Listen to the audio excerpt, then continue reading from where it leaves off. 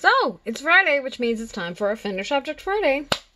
For those of you who don't know me and are new here, I'm Aradia Nawari. I'm your resident witch and creatrix over to Radia's Hand and Danae's Divine, where I create myth, magic, and meaning for your everyday life through art, intuition, and energy work. And on Fridays, I like to do what is usually a little weekly review based on the intentions that I set on Monday, and then a finished object when I have one. So, this week, there is no review because I did not set an intention. This Monday was the lunar cast, so that post got pushed aside, and then I think Wednesday I didn't do a post. Like, I checked in but didn't do a formal post. So, here we are. Now, I actually finished this last week. It is the tea basket that I have been referring to over and over. And I'm super excited it's done. So without further ado, tea. First of all, I like tea. Okay, I like tea a lot. This is why there's so much tea in here. I'm calling it the tea basket because I'm intending on it to hold the tea. I've got this nice little mug that goes with it. Basically made a care package for a friend of mine. Now, we're going to very carefully set this aside so you can see the rest of it. And yay! I'm so excited. So, the basket. This is a modification off of the Waistcoast basket by Stephanie. I think her name is Lau. Hold on, let me make sure. Stephanie Jessica Lau. I'm not sure if I said her name right, so if I didn't, it's my fault. But yeah, mine is a little bigger. I only used one hook, and I used a different hook to yarn ratio because I used a different yarn. So, it's very shallow, and I wanted it shallow, so that was going to happen anyway. I was hoping to be able to finish it and have the handles and everything, but I actually ran out of yarn. What's left is a really, really small amount. So yeah, but as far as the depth, I worked a sample, which is behind me. Not quite out of reach. Let's see.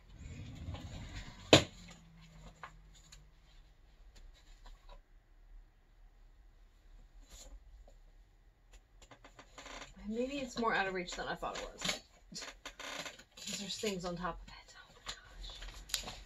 Complicated. Okay, so I worked a sample. This one is a little shallower, so it's not quite as wide as this one. You can actually fit this one into that one, but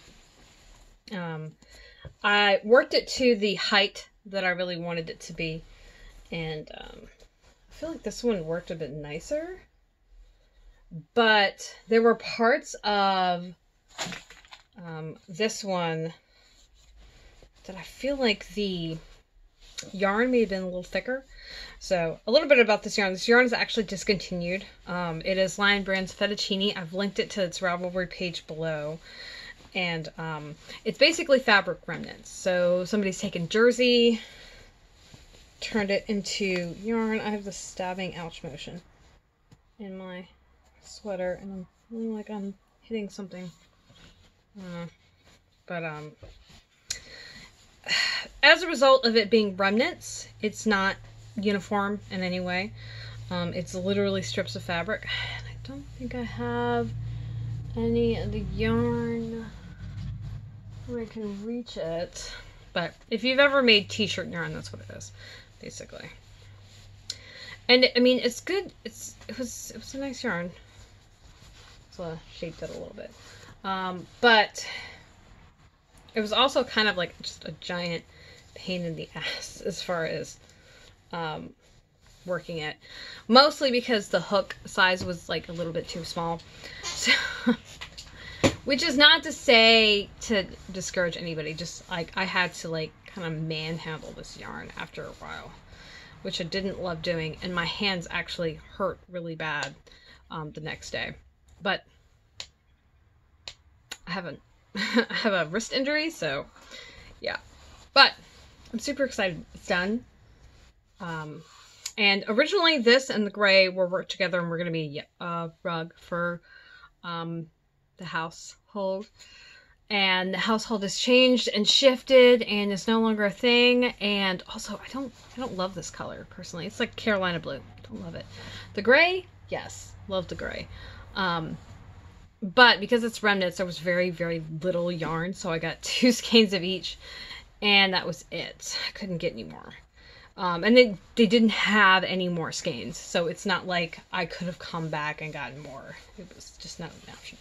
But the whole purpose was I was going to make a sweater, which, have I shared that sweater?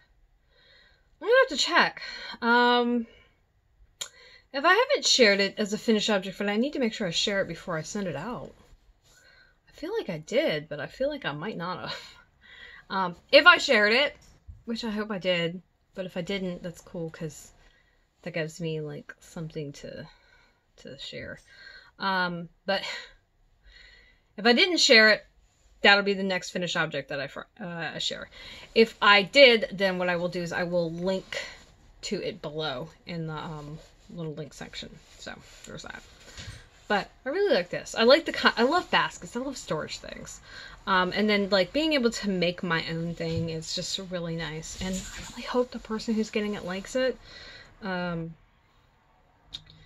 give them a ton of options when it came to the color. Like, this is what I got. This is what you're getting. So, but I think it does its job very nicely. Like, very nicely. And I took a really swanky picture of the whole gift basket, which I will also show you below. So, you'll get to see all the pictures I took for the Ravelry project page below. And then the the picture of the gift basket, and I'll also, yeah, that's it. Okay, I'll stop there. And then I'll link to the sweater if it's up. Like, if I feel like it should be, that doesn't mean it is. It just feels like it should be. So anyway, yeah, let's see. I feel like there's more I'm supposed to say about it, but I'm not really sure. It's really easy for my 15 minutes to turn into like 25. Really easy. But yeah, so normally I don't have a problem with t-shirt yarn. I think really the problem here was just the it was just the hook size. It was a little too small. Now, okay, a reason just why you say, didn't you just go up a hook size? Well, the whole point of using the smaller hook size was to get a really dense fabric, and that's how that works. That was, it was either going to use a thicker yarn, oh God, why? Or use a smaller hook. That's how that works out. Like, this is not got quite the stiffness of the other one.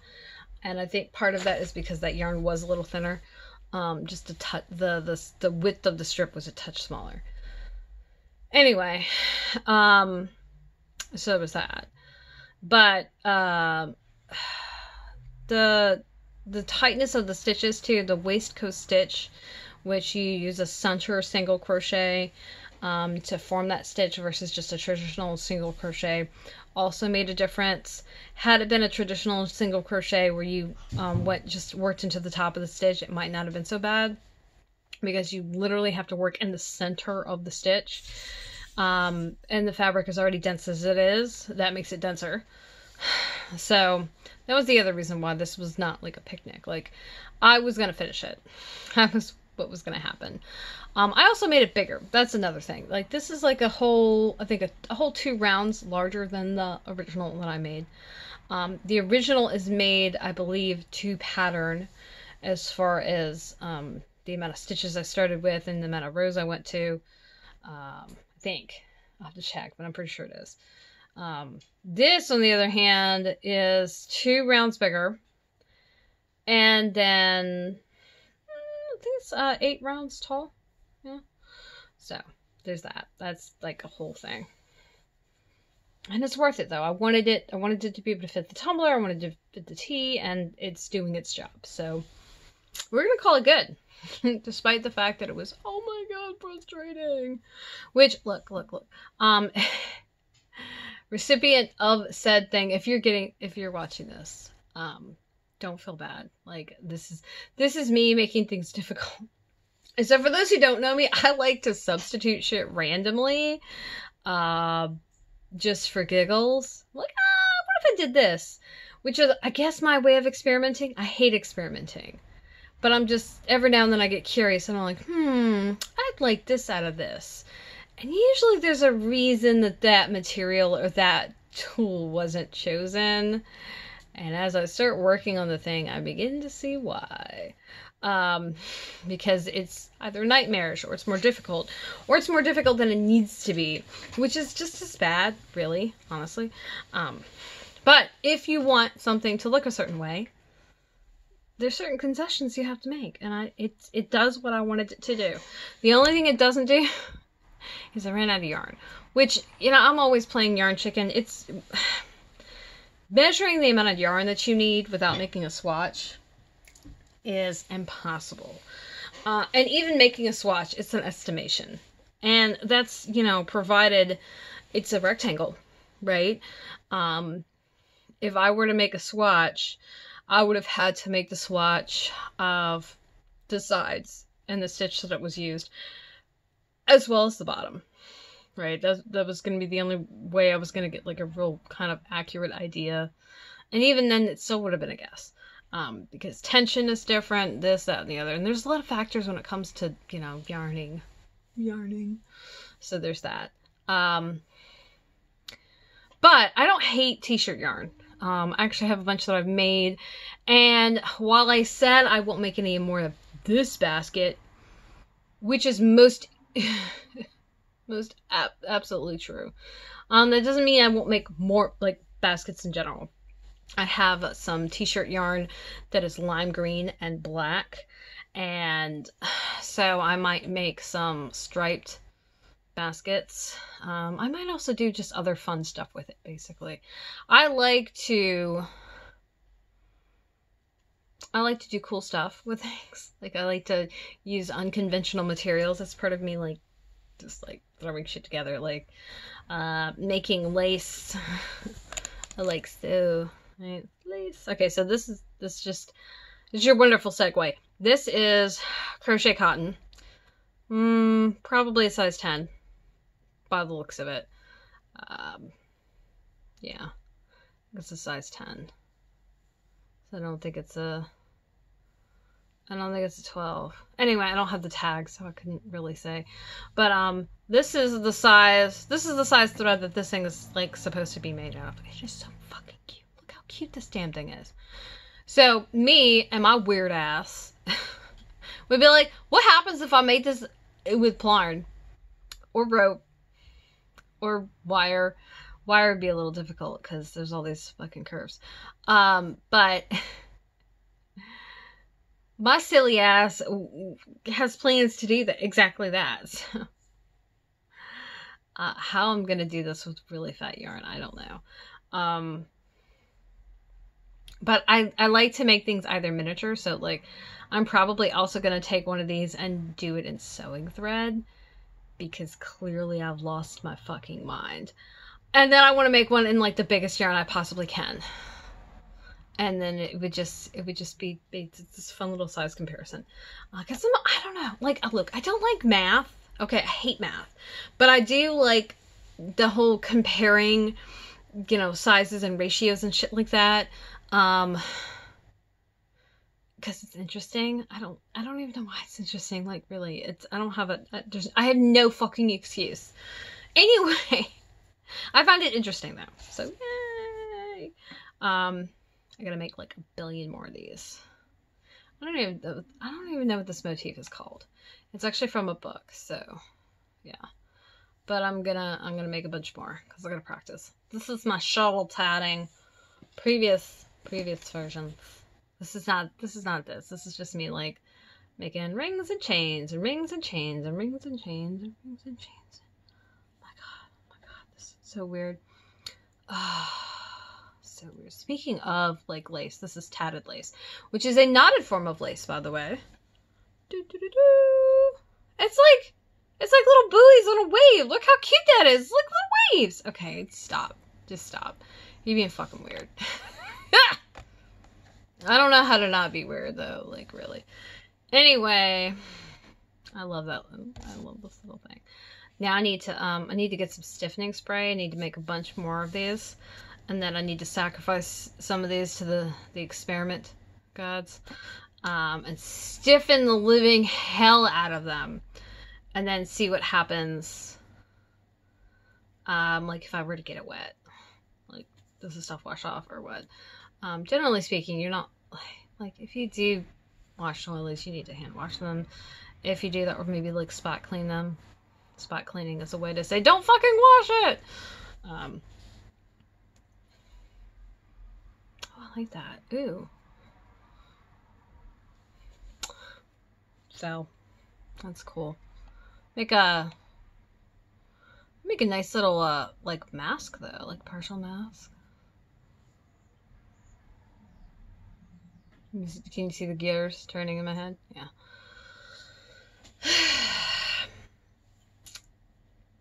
Anyway.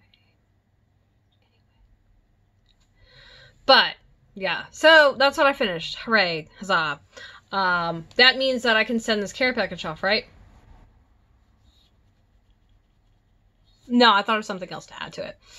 Because it's just weird. I actually got a book to go with it, which you'll see in the picture below. Yeah. So I'm gonna make a bookmark. Hey friend, if you're seeing this video, because I sent you the link, sorry I spoiled it. My bad. Oh my god, you know what else I could do? I could make a bunch of bookmarks with these on them. I should make some, like, really funky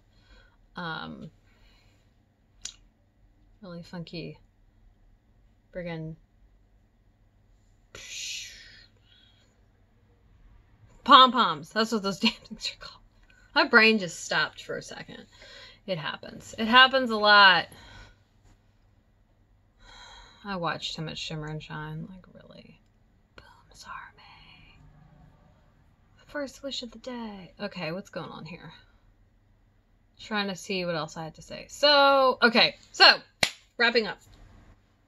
I would love to hear from you in the comments below. What did you finish up this week and how you feel about it? As always, you can find all of the links to everything I've talked about here. So the project page, the pattern page, the yarn, as well as the hooks that I used, which was Boy's anodized aluminum hooks, which are my favorite. Some people like Susan bait, some people like Boy. I'm all about the Boy. All about the Boy. But, of course, also, you can find me at Aradia's Hand and Danae's Divine. There are links below, as well as my active social media, Facebook, Twitter, and Instagram. I like to hang out on Instagram, like, a lot. So that is, like, the place. But don't message me there. It's not a good place to message me. There's not a good place to message me at all. Although, if you, like, at me on Twitter, that's cool. Don't roll up in my DMs, though. Very unlikely to answer. Because I hate Twitter DMs. And I'm not down for conversations in my DMs. Like, I'm just not. And you can just at me. And, like, I'll see it. Like, whatever. And I don't really love messages to my Facebook page either. I don't. I mean, whatever, do you, right? Just know that if you contact me in a way that I don't prefer, it might take me a little longer to get back to you. Because that's how that works, right? That's how that works. So, okay. I guess we're done here. Yeah. If you're watching this on YouTube, remember, if you want to see all these pictures that I've been talking about, and you want to see a nice static image to look at for the care package as well as the basket itself, you're going to have to hit that link at the very top and head over to my Patreon. This is a public post, so everybody will be able to see it. And if you're watching this on YouTube, like, subscribe so that you can see more videos like this, but also consider coming over to Patreon and checking it out. And if you're over on Patreon watching this, thanks! Awesome! Yay! Hooray!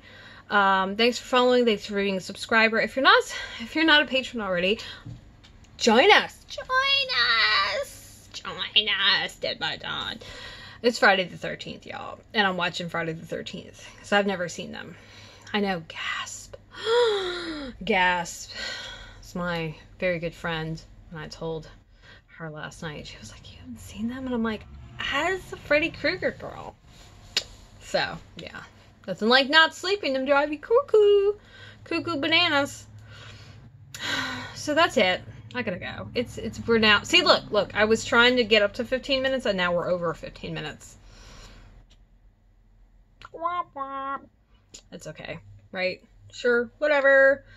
Anywhoozy, what is tomorrow? I think tomorrow's supposed to be our studio share. It was supposed to be last Saturday, but I had the littles and so I'm gonna try to make it tomorrow. Because next week I have littles again. But I'm not actually sure off the top of my head what it's supposed to be. And you're sitting on top of my planner and I can't move it because I've got a really precarious situation going on there. So maybe it's a studio share. And if it's a studio share, like, I gotta like get to it. It's a mess in here. As you can see. This is gonna be a new altar space. So that might be the highlight of the studio share. If they will finish telling me what they want. That is work right in progress right there. Needs to get taken care of too. I might spend like the whole weekend just making videos. So I can do that. Because I have a ton of stuff to share, like sitting right behind me. And I can put it away as soon as I make a video for it to share with y'all. Right? Right? Mm-hmm. Yeah. I think it's going to be an admin week. Woo-hoo! So, stay safe, have fun, wash your hands, don't touch your face, don't touch other people's faces, don't freak out, it's a virus. If you're in an at-risk population, you know, do your due diligence. If you're not in an at-risk population, do your due diligence and don't make other people's lives harder. Don't be a dick, okay? But do what you gotta do, right? The world can't stop. We can't just put everything on pause. We can't all go in like little isolated bubbles. So whatever people need to do is whatever they need to do, and you need to let them do it. Yeah. So, cheers, and I'll see you bright-eyed, bushy-tailed, and probably over-caffeinated tomorrow.